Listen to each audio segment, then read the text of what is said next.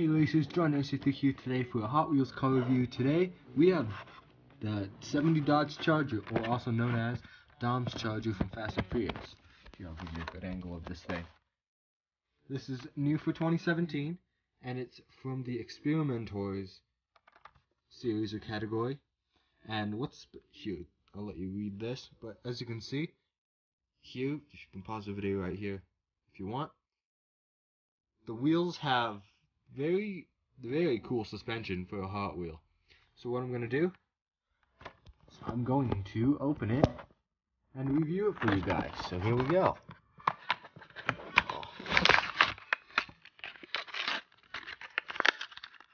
Here we go. I don't want to put it on its wheels yet. I want it to be a surprise. Let's see how it does. That's cool. Very springy. That's well nice. I don't know, how should we test this guy? Here's what it looks like trying to drift it.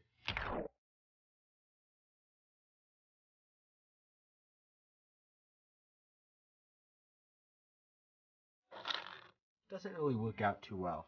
Let's do it on a two-way from Fast and Furious. 3, 2, 1. Wow, that is actually really fast. Funny because the Ford Escort is a really fast Hot Wheels casting. Let's beat it. I really want to do an off-road with this thing. That'd be sweet. I do not have a track set up at the moment, so I won't be able to show you it in this video. But there we go. That's Dom's Charger. Thank you guys for watching. I hope you enjoyed, and I'll see you later. Peace.